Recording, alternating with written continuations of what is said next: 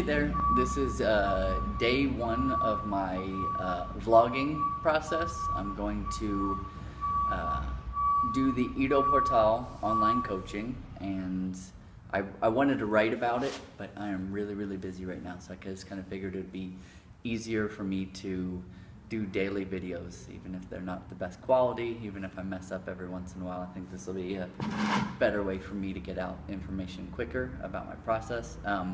So far I haven't started. Like, I've just done little bits of like the Ido Portal method, never in an official way, like with somebody writing me a program, but I've been to the Movement X seminar, learned a little bit about programming there, as well as the corset workshop, and learned a little bit more about programming there. So I've just been doing my own programming, but I think I need that next step up.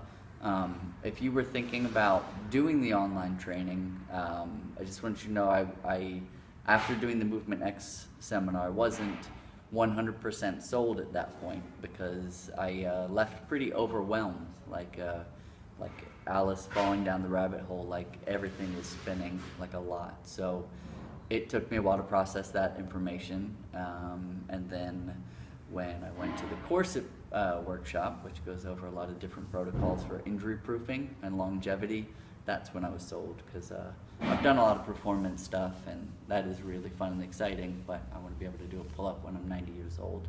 So I think the corset protocol showed me that there's ways to take care of yourself, daily things you can do, and stuff like that, to make yourself more aware of what your body's doing, as well as ways to help recover after you've done those hard things. So that's when I was sold.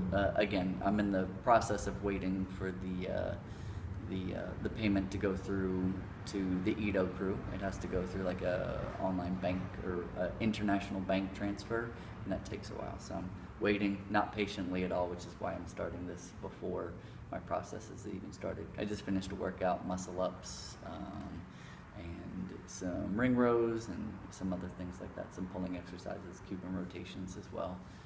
I'll come back later and do some more leg work, as well as the least fun part of the protocol, which is including the single leg good mornings. Probably the toughest thing I've ever done in my life. They're pretty simple, but hard for me.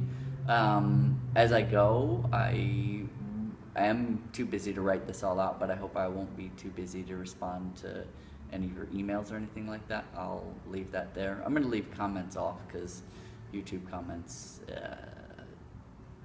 it just doesn't seem like the best place for a conversation. If you want to be friends with me on Facebook, it's Jeff Blake, or Jeff Fit on Instagram, or G Blake on Instagram, excuse me. So I'll put all my links in the notes. Anyway, nice to meet you guys. I hope you guys stick with me through the whole process. Have a great day.